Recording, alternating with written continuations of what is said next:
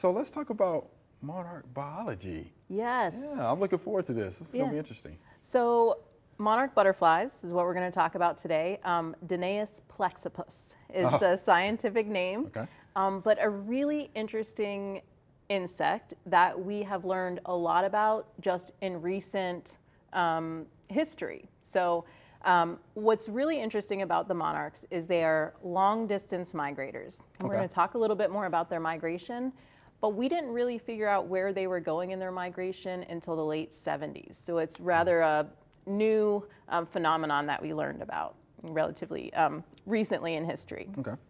So let's say January, February, wintertime. Okay. Down in the central Mexico transvolcanic mountains, there is one type of fir tree, an Oyamel fir tree, that the monarchs are spending their winter on. How about that? So if it wasn't, so they're going to this one specific tree and they're spending their winter down there. Late January, February, it starts to warm up a little bit, and all of these monarchs take off from this transvolcanic mountains, and they're headed back to the United States. Wow.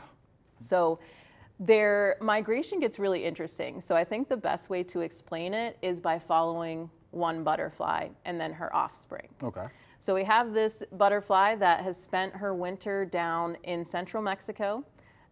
February, early March, she reaches the Texas coast, the Gulf Coast. She finds milkweed, which is the only plant they're going to be laying eggs on, and she lays her eggs, and then she dies. Wow. Okay? So then we have her daughter is one of those eggs. Okay. She hatches. She actually migrates a little bit further north. She lays her eggs, she feeds, and she ends up dying about 4 weeks later. Okay? So now the granddaughter, we're following the granddaughter. Okay. She also is going to feed on nectar sources, migrate a little bit further north, find a mate, lay her eggs. She dies after about 4 weeks. Now we're at the great-granddaughter, and she probably is somewhere up in Pennsylvania or maybe even further north around the Canadian border where the limit of milkweed is. Okay. Okay? And this is when it gets really interesting. All right. Instead of her migrating further north, she's actually going to start migrating south. She's not going to find a mate and lay eggs. She's actually going to live somewhere between like 6 and 8 months.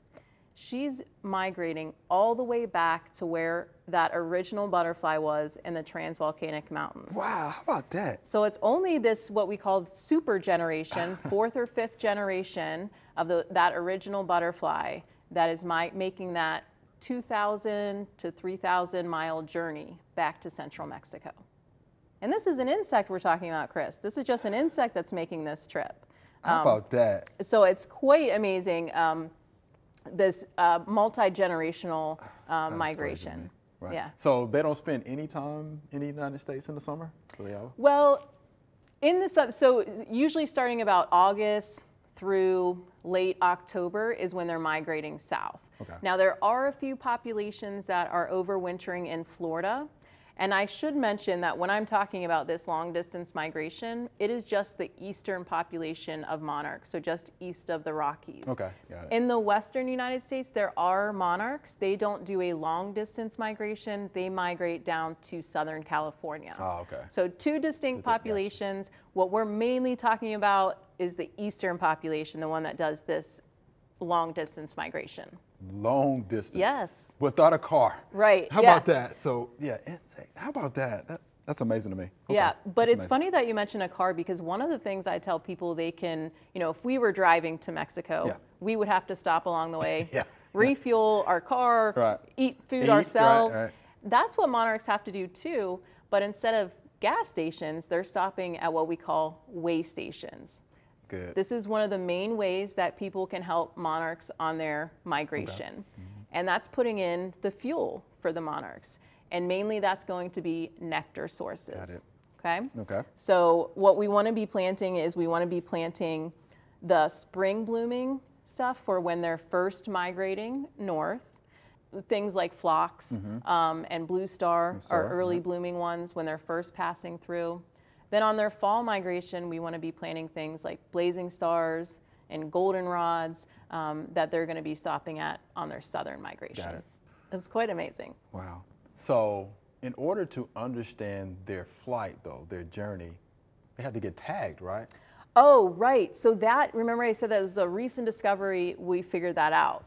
And how we figured that out was by tagging butterflies and finding those. So we would tag them in the United States, and then eventually they found some of those tagged butterflies at that overwintering site. So that's how we figured it out. Okay. That project is still ongoing. Wow. We still do it at the Nature Center. Okay. We're tagging southern migrating butterflies in the fall time, and we put a little sticker on them, and it's through a program called Monarch Watch. That tag has a unique number that identifies that individual butterfly. So we know things, if it's recovered, we know how long it took to get to wherever it was recovered, and the distances that they're traveling, things like that. So it's a citizen science project too. So you don't have to work at a nature center to do it. Anybody can go to Monarch Watch and purchase tags and tag monarchs in their area. And we actually have a video of tagging monarchs. I think somebody here might have done that video for us. Maybe. All right, so can we talk a little bit more about the life cycle of the monarchs? Sure. So the life cycle is a complete life cycle. So that means it goes egg, caterpillar, chrysalis, adult. Got it. And what the only host plant, or the only plant that they're laying on, is milkweed. Okay.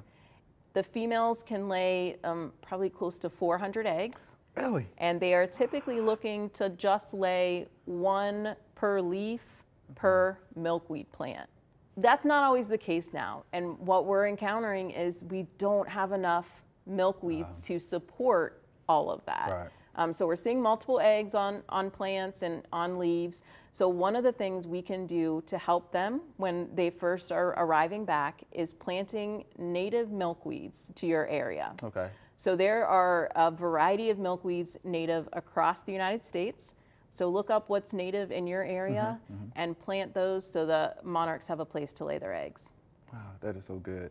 So let's talk about threats, Sure. to the monarchs. So unfortunately, there's a lot of threats that the monarchs are facing right now. Their current population is down about 22% from last year. And we're kind of a little bit of an up and down, but down from last year. Not the lowest number, but down a little bit from last year. Some of those things are habitat loss, like we talked about their overwintering area. There's habitat loss there with some illegal logging happening. Okay. In their breeding areas here in the United States, there's habitat loss, things like the corners of agricultural fields used to be where a lot of milkweeds would grow. But now farmers can push their crops right to the edge with the new machines and things that they have. So that's an issue. So their loss of habitat. Other issues, insecticides. They are insects, so insecticides are going to affect them as well. And then some of the other things is weather. So we talk about this massive migration. If they hit one bad storm, they can get blown out into the ocean, or they can just die from bad weather. Yeah. So weather can be an issue, but mainly we're looking at habitat loss. But that's where we can do things, right? Okay. We can all have a little bit of space where we can provide either host plants or nectar plants, or both. And if we can't do that, we can even participate in citizen science projects like we talked about. Tagging butterflies, monitoring milkweed populations when you're seeing your first monarchs. That's stuff anybody can provide scientists with a lot of data. So that's stuff that anybody can do. Yeah, that's good. So you have... So this is a milkweed. It's still early in the season, so our milkweeds are just coming up. But there's a variety of native milkweeds. This one is called butterfly weed. Some of our favorites in this area are common milkweed. Okay. We also have one that's called swamp milkweed that does really well. It seems to be a favorite of theirs. But all across the United States, I think there's around 70 different milkweeds. Wow, I didn't realize that many. So wherever people are, they can find a milkweed that's native to that region. Good deal. So what about tropical milkweed? So tropical milkweed is a plant that has gained some traction, especially here in the Mid-South. Sure. But we're encountering some issues. So tropical milkweed is not native to the Southeast. Sure. What's happening is it's a great plant to have around. It blooms a long time into when the monarchs are migrating south. What's happening is monarchs are stopping and laying eggs instead of continuing their migration south. We think that the reason that super generation lives so long is because they're not laying eggs until they migrate back. So if they're encountering tropical milkweed, we think it's stimulating them to start laying instead of continuing to migrate. So my recommendation, natives of course, Yeah. if you really want the tropical, cut the blooms back when the monarchs are migrating south, or move that plant inside if you can. Gotta ask you this, so the attraction for the monarchs, why are people interested in monarchs, you think? Yeah, so I think part of it is they're big, colorful butterflies, but I think it is a lot of their biology. At least I find that so interesting. Their migration, their host specificity, so only going to milkweeds, and they're ones that we can attract to our gardens too. So I think another thing is it's been in the news recently too. Okay. So monarchs were declared endangered by the International Union for the Conservation of Nature, okay? So IUCN. Okay. However, in the United States, they are not federally endangered. They're not listed on our endangered species list yet. Okay. That may change. They are up for endangered status because of their population declines, but currently in the United States, they're not listed as endangered yet. Not yet. Yeah. So we'll see if that happens. What happens when a species gets listed on that is usually there's money tied to it, so we can start doing some larger scale restoration projects. Okay. So it looks like we need to help out the monarchs. Yes, absolutely. Can, right? Yeah, and like I said, we all have a little bit of space, or we can contribute time to citizen science projects to help the monarchs. That sounds good. Mary, that was great information. Appreciate that. Yeah, the migration is just so interesting to me. It's so interesting. You're thinking they only weigh a couple paper clips.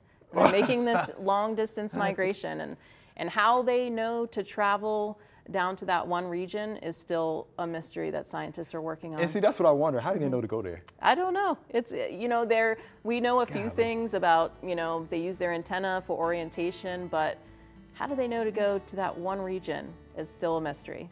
Wow. Thank you much. We appreciate welcome. that, Mary. It's great information. Thanks for watching the video. If you enjoyed it, please click the subscribe button below.